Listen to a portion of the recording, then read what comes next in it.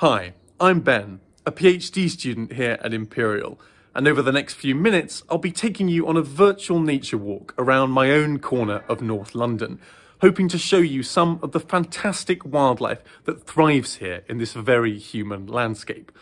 I'll also try to give you some tips to help you experience your own local wildlife, wherever you are. In these strange times, it's hard to get out of your local area, let alone venture abroad. But really, you don't need to jet off to exotic destinations or even visit a nature reserve to see amazing wildlife.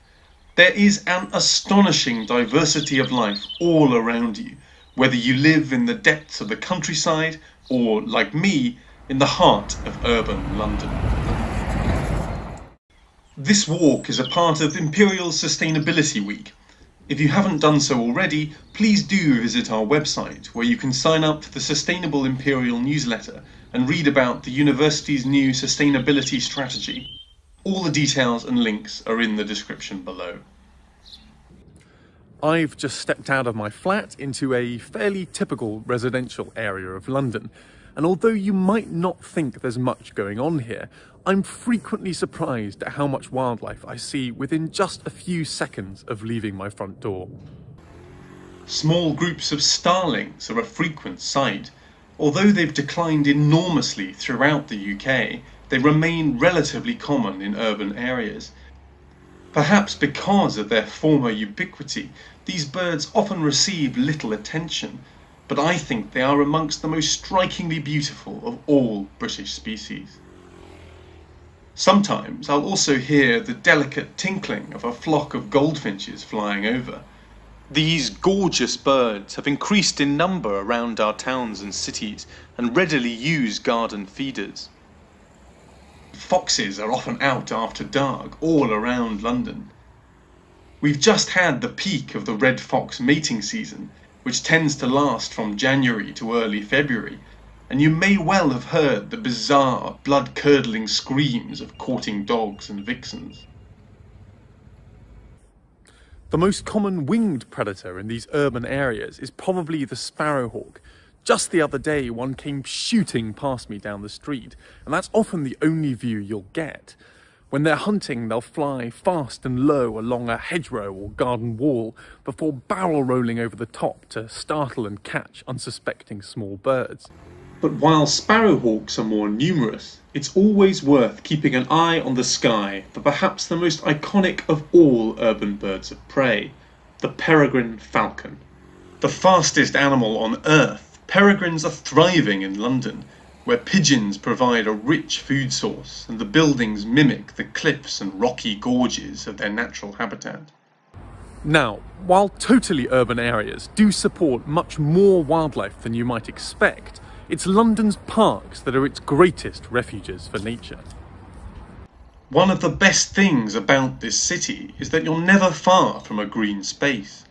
In fact, there are around 3,000 of them, ranging in size from just a few square feet to over 2,000 acres. I'm on my way now to one of the largest, Hampstead Heath, which is home to a remarkable variety of habitats and wildlife. Let's see what we can find.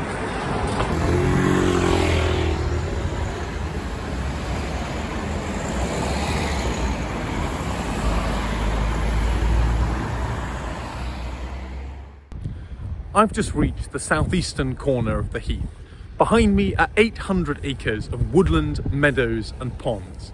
But while I'm certainly lucky to live near such a large expanse of green, even the smallest space can support an impressive amount of wildlife, and many of the species I'm hoping to see today can be found throughout the city and beyond.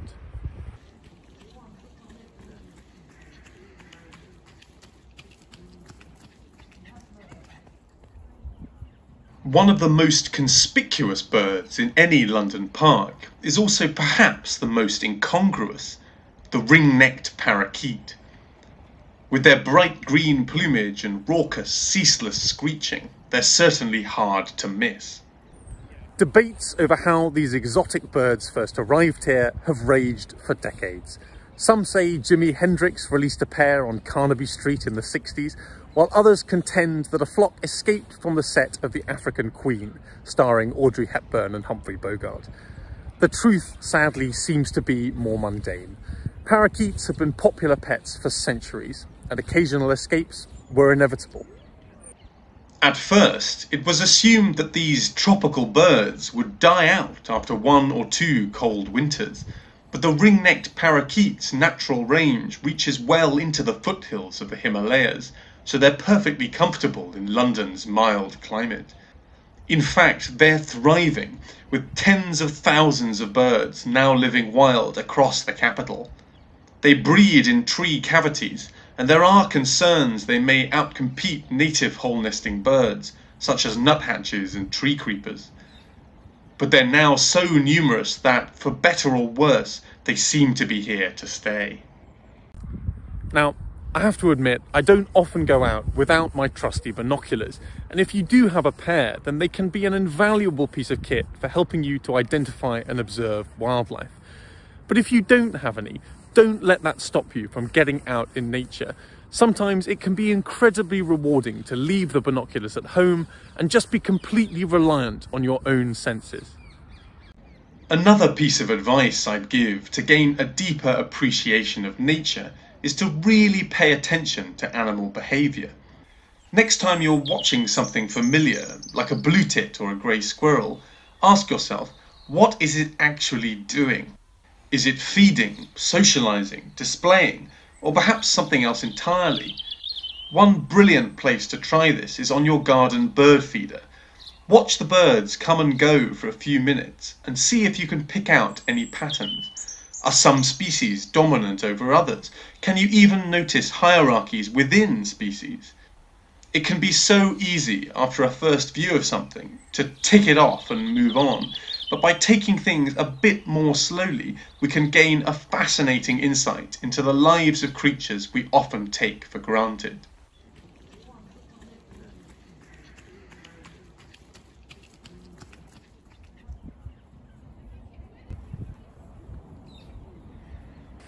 One of my favourite things to do is to find a quiet spot somewhere, sit down and simply wait and watch. You can do this anywhere. A small patch of woodland, your back garden, or maybe, like me, by a small pond or other landscape feature that's likely to attract wildlife. In our busy lives, we're so used to rushing around with our heads down that it's easy to forget the value of patience. But if you give this a try, for a minute or 5 or 30, I think you'll be amazed at how much life you notice around you. You could even close your eyes completely and just listen. Right now I can hear song thrush and robin singing in the woods behind me. There's a greenfinch wheezing away on the other side, and I can see a really nice range of water birds out on the pond. Although kingfishers are often seen here, I haven't been lucky today. Lakes in London's parks can often support an excellent diversity of wildfowl, especially in winter when numbers are at their highest, including of striking species like this tufted duck. Cormorants are a regular sight throughout the year. Their feathers are less water resistant than those of other water birds, helping them to forage more easily underwater, but requiring them to spend time drying their wings after feeding.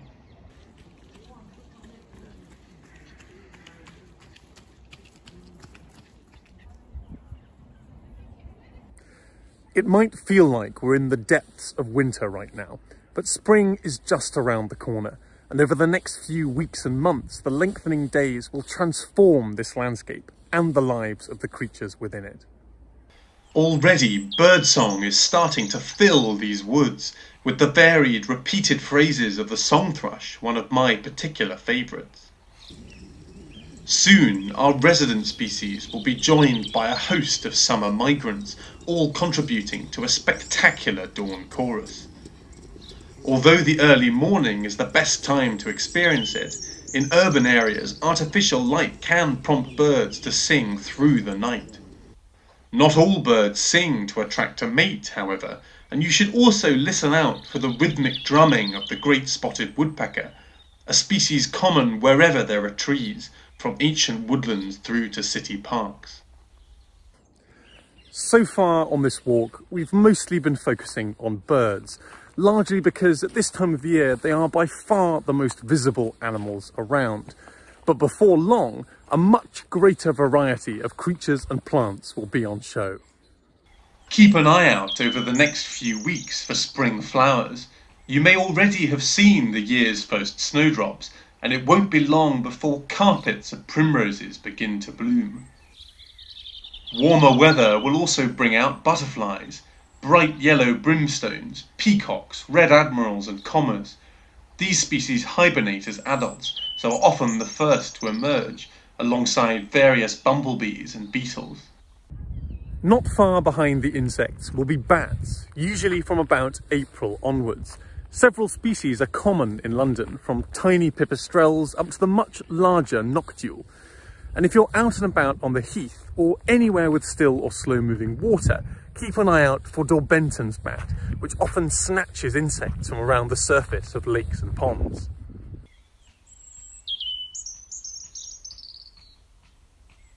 Now, I know there are plenty of people out there who, although they'd love to see more wildlife, just have a hard time spotting it. And I'm often struck myself at how easy it is to miss things when I keep my eyes facing forward and forget to look around. Look up, and you might just spot a bird of prey, perhaps even a peregrine passing overhead. Look down, and maybe that butterfly sunning itself on the path will catch your eye before your next step startles it. It's amazing how many times I've had a dragonfly, bird, or even a snake burst out from beneath my feet. And don't forget to look sideways too. There could always be something sitting unnoticed close to the path. Here's a great example of what I mean. I was just following a little flock of goldfinches along this hedgerow when I suddenly realised I was standing right underneath a gorgeous male kestrel. This is a bird that requires areas of relatively undisturbed grassland, so they're only found in London's larger parks, although they're still fairly common across much of the UK. While they're most famous for their ability to hover, they do sometimes hunt from stationary perches. Notice how incredibly still he keeps his head while scanning for prey. Like many birds, kestrels can see into the ultraviolet spectrum. This allows them to pick up reflections from small mammal urine, helping them to pinpoint the location of their next meal.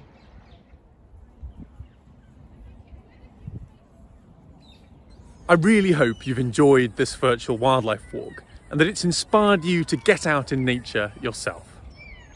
One thing that's so important to emphasise is that none of the places we've visited today has been in the least unusual. Many of the creatures we've seen and talked about can be found almost anywhere, even in the most urban areas. No matter where you live, you will always be surrounded by fascinating wildlife. And I hope some of the tips in this video will help you to experience it. If there are to be any positive legacies of these lockdowns, perhaps one could be that people come away with a deeper understanding of how much wonderful wildlife we have on our doorstep, and even a greater desire to see it protected. With around 90% of us here in the UK now living in urban areas, where it's so easy to feel cut off from nature, it's more crucial than ever that people engage with the wildlife around them. See the description for links to the Imperial Sustainability Week website, information on the university's new sustainability strategy, and instructions on how to sign up to the Sustainable Imperial newsletter. If you've enjoyed this video, please do give it a like, and if you have any questions or just want to get in touch, I'd love to hear from you in the comments below.